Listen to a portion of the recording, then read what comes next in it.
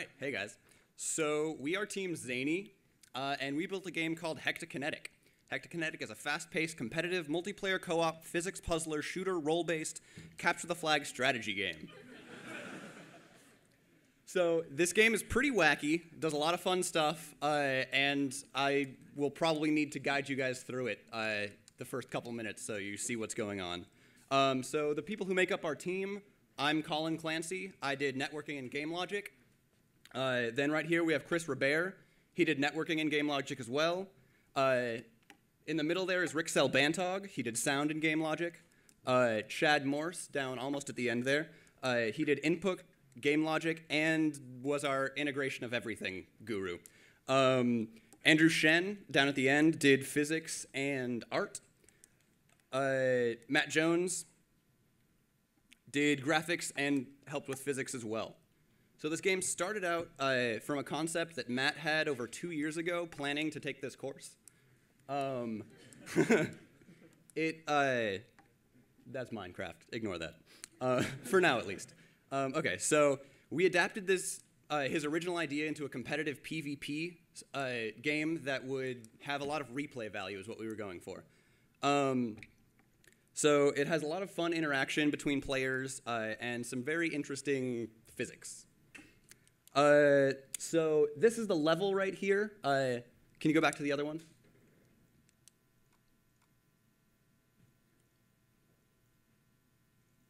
So this level is called Tower of Power.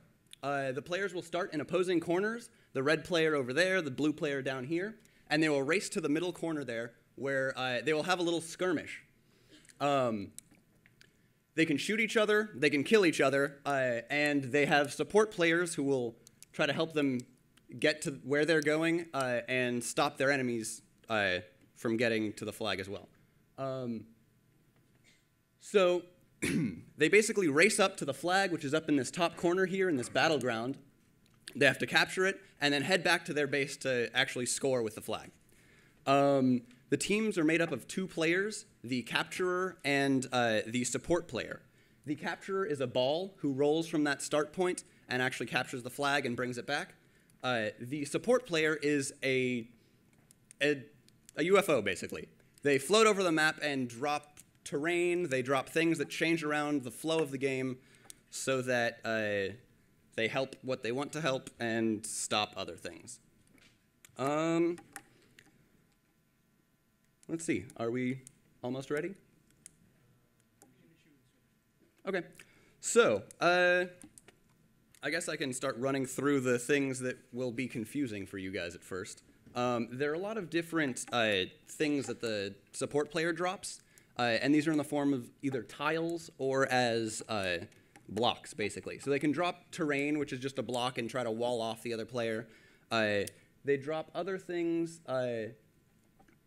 So they have boosts that boost your speed. They have directional boosts that can push you in a specific direction. Springs can bounce you upward. Stuns can stop the player from moving. There's a random direction movement one that is very fun.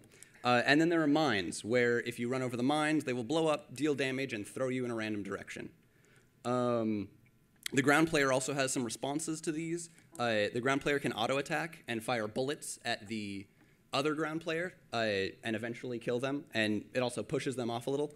And then they also have a ground-to-air missile, which they can fire up at the air players to disrupt them.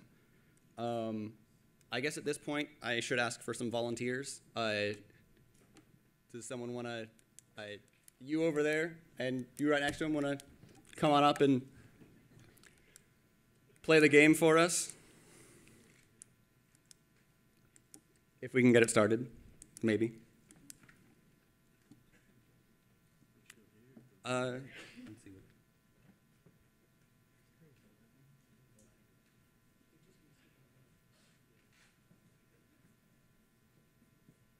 Okay, so you guys are going to be sitting here and here. Yeah, these two. So does one of you guys want to be support and the other capture? Shoot. Support sits there, capture sits there.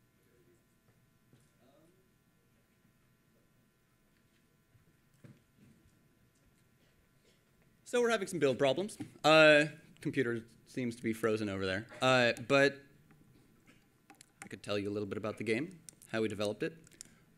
So one thing that you might notice about our game is that it has some very rudimentary graphics assets. We didn't have an artist working with us, so we made all of these assets ourselves, which was kind of fun, and ends up with a really simple style, which we kind of like. What else?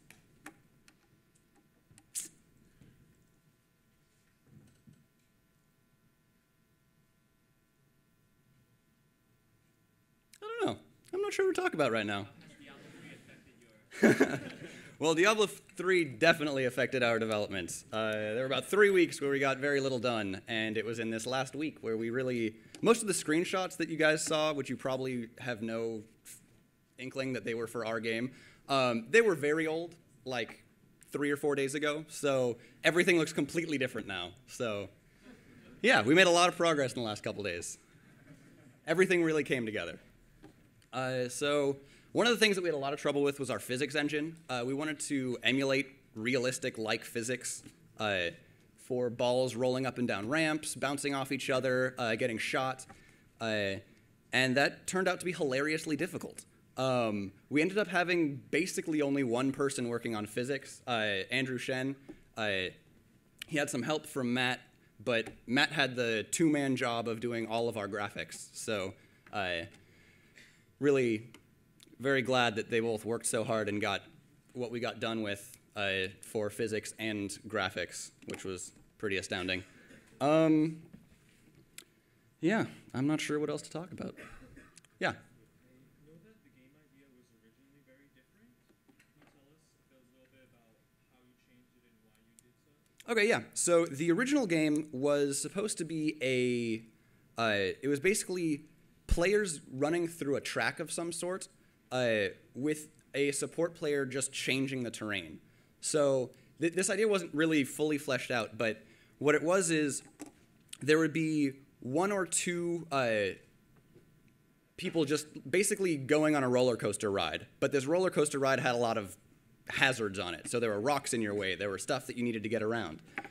So the support players would shoot out the places that you needed to go, or give you ramps to get over things, or push you in the correct direction, or speed you up so you could get across a big valley. So we changed that to be a 2v2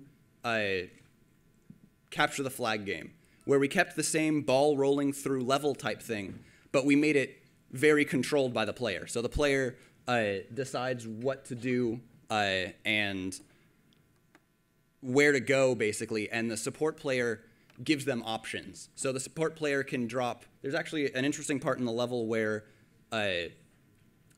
the flag is actually on the other side of a void.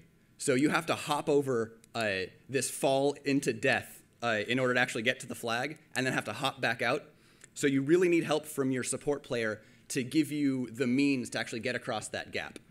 So yeah, that was a...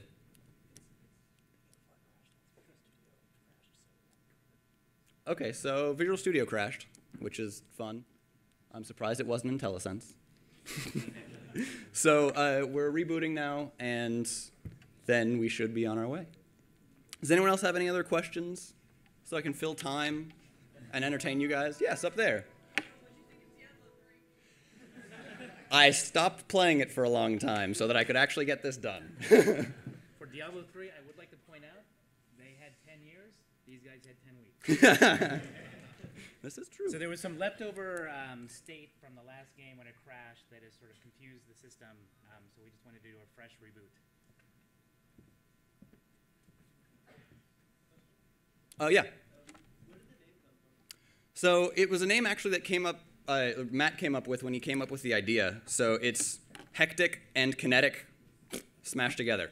So the kinetic energy of the ball rolling through the level, which we've changed into you're kind of influencing your ball's kinetic energy magically. And it's a very, very hectic game. There's a lot of bouncing around. There's a lot of flying off the level. There's a lot of shooting other people. It's a lot of fun. It's really hectic. And there's a lot of rolling around. So, HectiKinetic.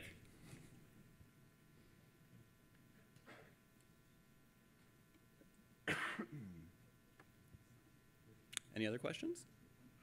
You said you meant to make it have a lot of replay value. How are you providing that? So what we did is we changed the original idea from some sort of track type thing that was preset or even randomly generated to PvP. And PvP is really player versus player is where the replay value really comes in. There are a lot of different ways to play this game. There are a lot of different tactics to take.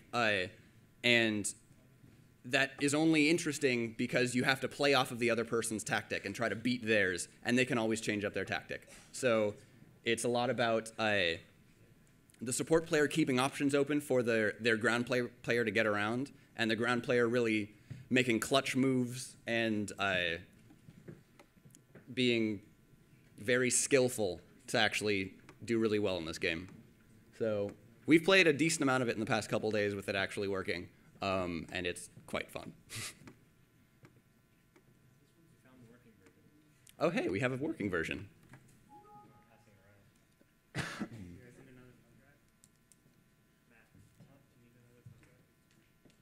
Would another thumb drive help?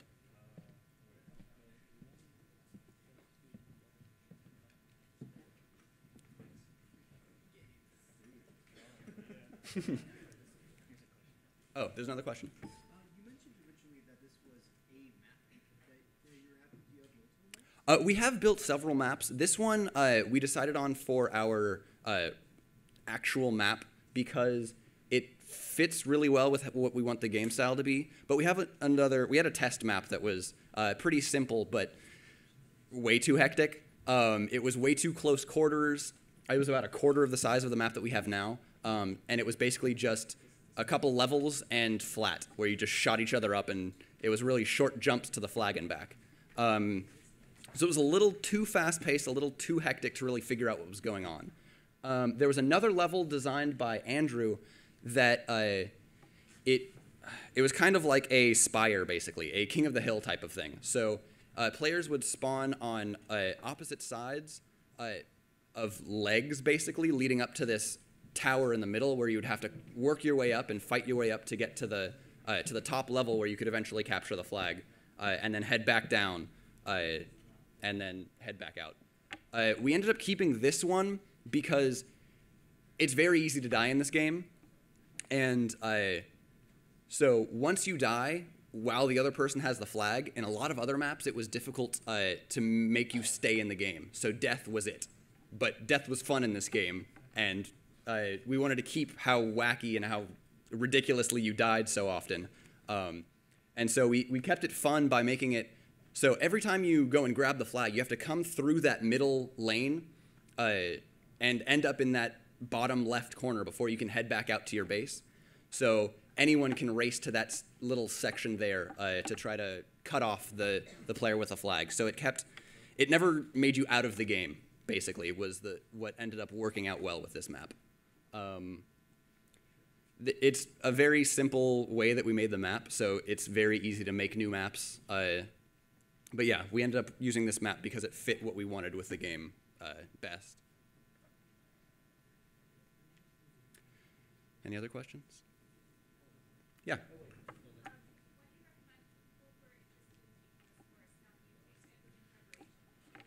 Don't play Diablo 3 is the first thing.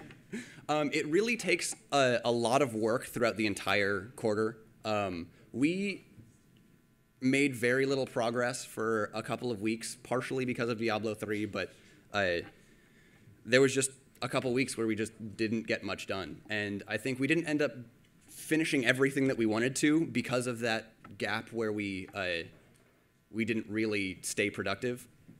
But really, it takes up your entire life. And devoting your entire life to this class makes it awesomely fun. And it was still really fun, but you get something great out of it when you put in an immense amount of time. So just be prepared to have it eat up your entire life. Were there any classes that you found really prepared? So Jeff just asked if there were any classes that I found prepared me a lot for this class. I would say definitely one of them was 70, which is now 110, CSE 110. It is another time where I worked in a large group to build something big where you couldn't really do it by yourself. I actually kind of lucked out and had people that were much more advanced than me who I was working with that kind of carried me through it. So I didn't end up doing as much development as I should have. But that definitely getting some experience working with other people to build something is really important. I know definitely the graphics courses that Matt took let us do graphics at all. So usually your group has 2 graphics people, and that's what starts the core of your group, is you have 2 graphics people. We only had 1, so yeah, Matt did an incredible job getting graphics done, but that's another one of the things. Other classes.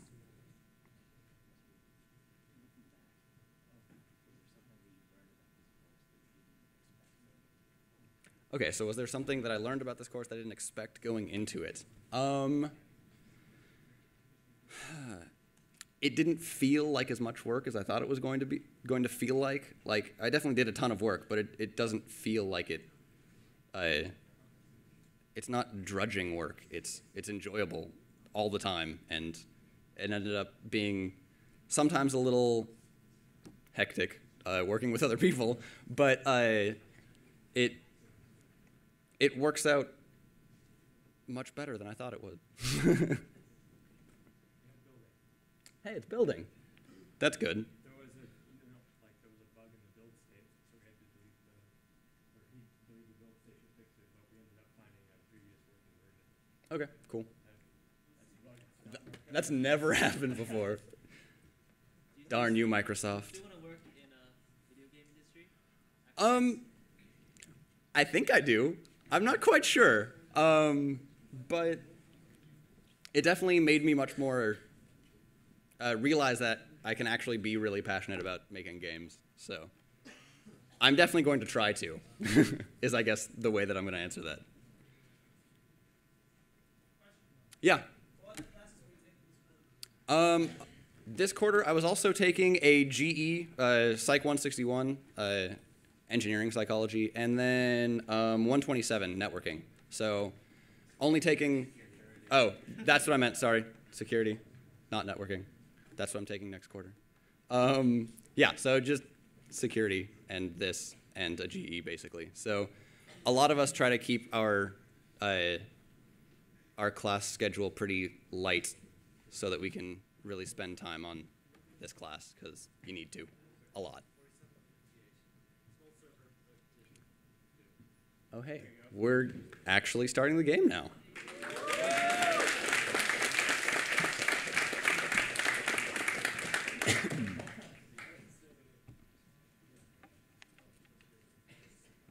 All right, so here's our loading screen. It shows you a very small corner of our map. That is the very first skirmish point that you will see.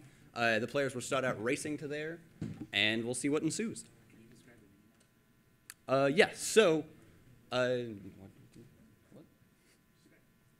well, it's a mini-map. So, okay, so there are 2 types of players in this game. Again, there's the ground player there that you can see as the ball. If you look down at the mini-map, you can see that player's air player that has a targeting tractor beam, basically, to show you where it is. So this mini-map will let you know where the other team is, where their support player is, so where, if they're going to try to put mines on top of you or push you out off the level. You can try to avoid those based on seeing what's in the mini-map. And here goes the game. So that's the red player starting from their spot. I see someone set up a mine right next to him, so if you hit the mine, his health will go down and bounces around a little. So I'm not sure where the other player is right now, but it seems like they can just race over to the flag here. Apparently blue team's already got the flag. You might want to go catch up to him. There he is. Shoot him! So you're able to left-click to fire bullets at them. It'll take about 20 bullets to kill someone.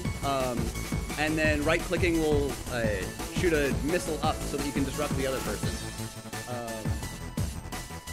So one of the interesting parts of this is there are very few walls going off the edges of the map, so it's very easy to fly off of things. Stun, stop moves.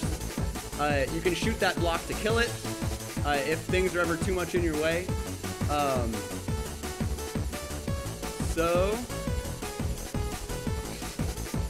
One of the fun things about this game is setting up combinations of those tiles.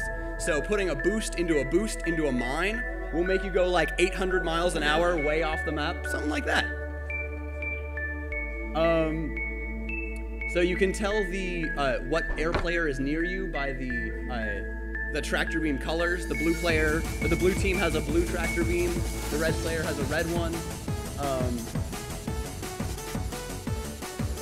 So it is a little bit difficult to make it over that gap, to actually make it into the pit where the. Well, that looks like it's going to be difficult. Do it! You can do it! Or you just get stunned twice. So yeah, last ditch effort, you can take a mine over, and you'll take damage, so you're more likely to die, but.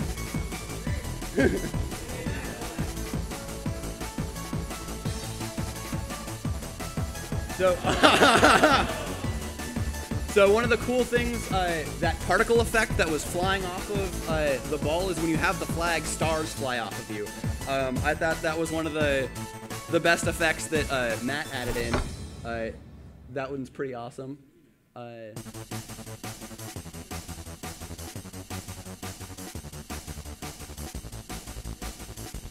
Sometimes it's a little difficult to control where you're going because there's too much in the way.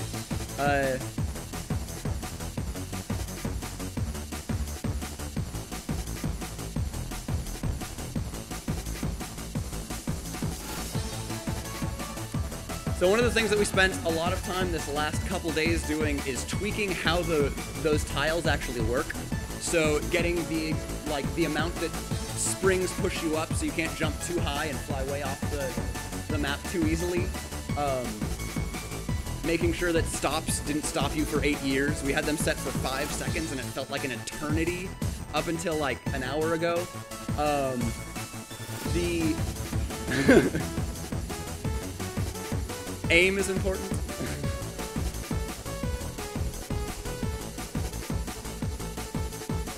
So one thing that we try to do with all of the tiles also is make sure that they have an offensive use and a defensive use.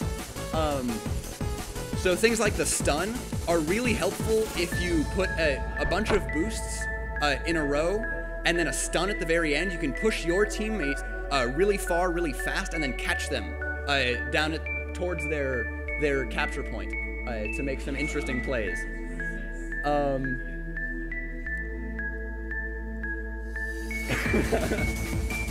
Yeah, the directional boosts are a great way to knock people off the first couple levels.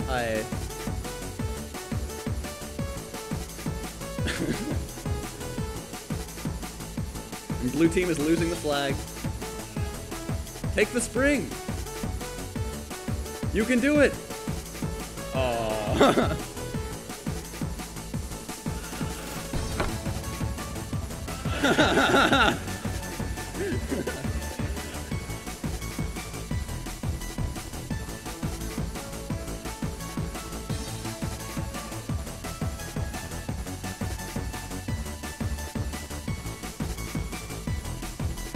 So one of our main goals, that was an explosion there from the ground-to-air missile hitting the air player. But one of the things we tried to accomplish is making sure that we had a very fun game to play. And it seems like we've achieved that. It's at least enjoyable to watch. It's actually very fun to watch.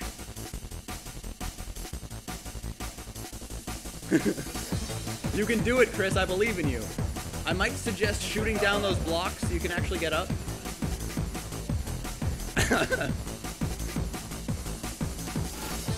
And your support player isn't helping you very much get over to that.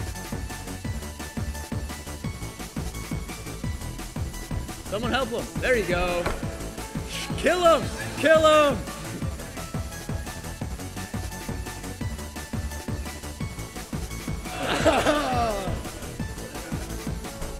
No, has to run back up and catch him on his way back down. But he'll just fly off, and they'll both fly off.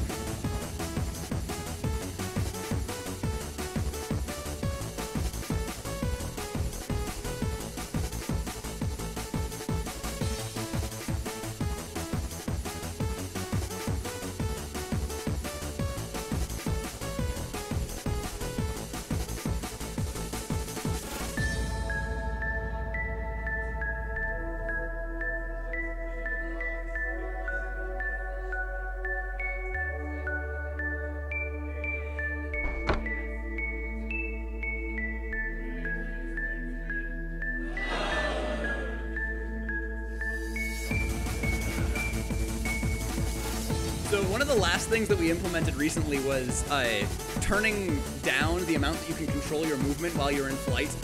So that means the springs and the mines around the flag and that void there make it a little difficult to get back home.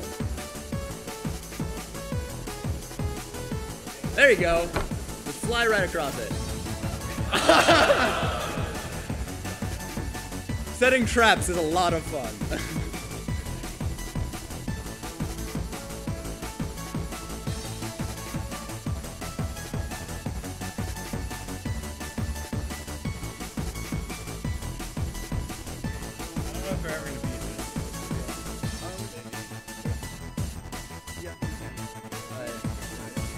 Okay, so let's.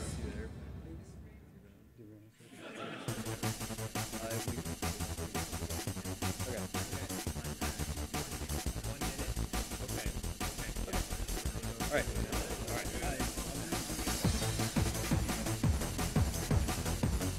We're going to show you the air player. A little different.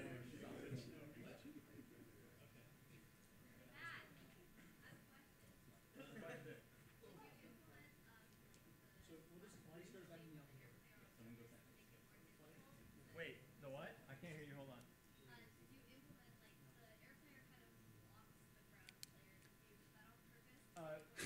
No, we just set that.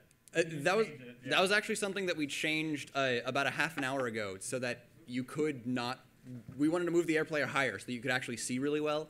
However, something went wrong with the build, so we had to go back to a previous version that didn't have that setting set correctly. But yeah, that was originally, as of like 20 minutes ago, working so that you wouldn't see the air player. But this is the air player screen. You can see their inventory up at the top. They have 3 things and a direction. So directional boosts, you can rotate around which direction they point. And we actually also had ramps that you could put down to just ramp, get them up to a different level they weren't on before. It ended up not working out well with the physics engine. So you can see that when they use up things, that slot turns black, and it shows them the next thing that they're going to get. So there's a cooldown that we originally had set very, very low. We had about 1 second before you could place the next block, and it made the game ridiculous. You would completely fill up the map with tiles, basically, and it was impossible to move anywhere. Kind of similar to how that is. Okay. All right, and so I think we're going to call this a draw because we've already taken far too much time than we should have getting it built. But yeah, this is HectiKinetic. Thanks a lot, guys.